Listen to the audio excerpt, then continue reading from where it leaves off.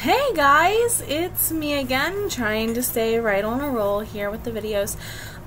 Today I just wanted to chat a little bit about being aware of your health. I grew up thinking I was perfectly aware of my health and what was going on. Saw a doctor routinely like you're supposed to, but unfortunately not every doctor pays attention to the signs that they see. I found out about 2-3 years ago that I have insulin resistance, which is basically a form of pre-diabetes, and you can imagine how great that ton of bricks felt like when it hit me. Apparently this is something I have had most of my life. I've mentioned this before, most likely. The fertility specialists we see now saw the signs as soon as I walked in the room. He didn't have to do any blood tests. Of course he did to confirm. He did some ultrasounds, he did some blood tests, he did all that to confirm. But he looked at me and he said, "You have insulin resistance and it's basically acting like PCOS in your body." So he saw these dark brown bands. I have one, it looks like a permanent tan line around my neck and then under my arms. And I've had them since I can remember. I've gone back and looked at pictures, school pictures. Back in pre-K kindergarten, I had these marks. He also noticed I have this little lump at the top of my neck. It's not huge, it's not hard, it's fleshy, it's soft.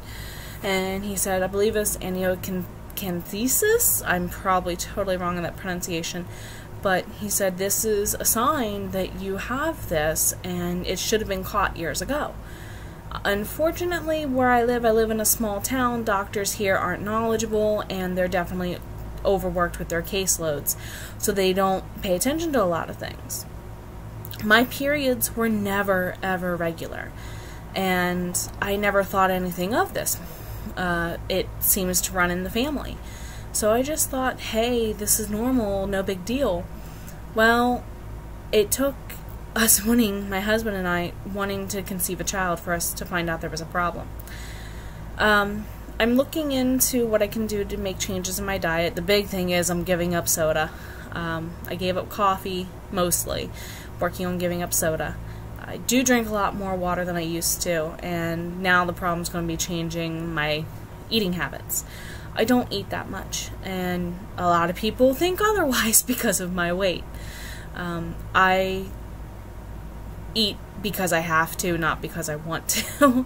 I don't have an appetite, and that's especially true with some of the other medications I'm on to treat my bipolar, which now I'm weaning off of to do fertility treatments, and that's going to be a whole other video.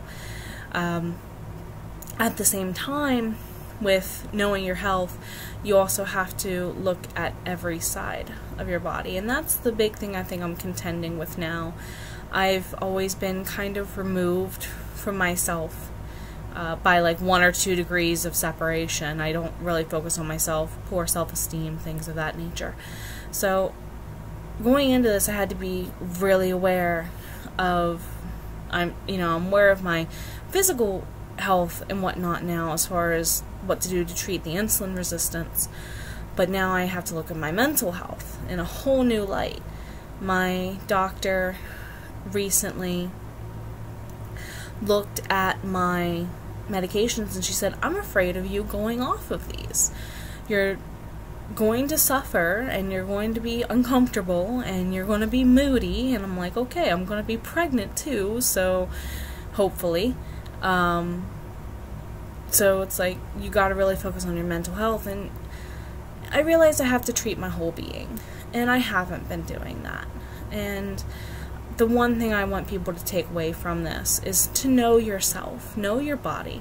Don't be afraid to ask questions. If I would have asked questions instead of assuming things when I was a teenager, going to the doctor, I probably wouldn't have the problems I'm having now. It's been 6 years my husband and I have been trying. So it's not very easy to come to terms with the fact that if I'd been more health conscious earlier, this wouldn't be a problem. Take care of yourselves, guys. This focus on infertility is stressful, and I'm a part of a support group, and my group, definitely one thing I see day after day is women freaking out, oh my god, I think I see a positive line, and I'm looking at their tests they're posting for their HCG, and I'm like, I don't see anything. This can't be healthy. And it's just, you have to de-stress. You have to know your body and your mind, and in many cases your spirit. If your spirit gives up, then everything else gives up. So, and I don't mean spirit necessarily as in religion, though for some people that plays in. For me, I think spirituality as in your livelihood, how you are as a person. And you gotta take care of that, or like I said, everything else goes to pot. The number one thing I want you guys to think about is ways to de-stress and help heal your body. I do meditation and yoga. My husband and I did some guided meditation last night. Plenty of videos on YouTube. If you want to look for them, go for it. They're great. Takes 20 minutes of your time, and it really puts you in a different relaxed state, calms the mind, which gets rid of cortisol in the body, which is a stress hormone. Get rid of cortisol, you take care of avoiding things like anti-aging and oxidization, which causes problems with your health. So do yourself a favor, de-stress, drink more water, drink some leafy green goodness in the form of a shake, or eat some leafy green goodness. Take care of your body. Do something fun. It doesn't always have to be stressful. And that's one thing I really realized at looking through my support group earlier today. A lot of these women are foregoing their health as far as their sanity, and that worries me. I already have problems with my sanity most days, and I know for myself I want to be more stable. So here's to you guys. Take care of yourselves. Be more stable in every aspect that you can be. You, your spouse, and your family will thank you for it later. Much love, guys. Take care.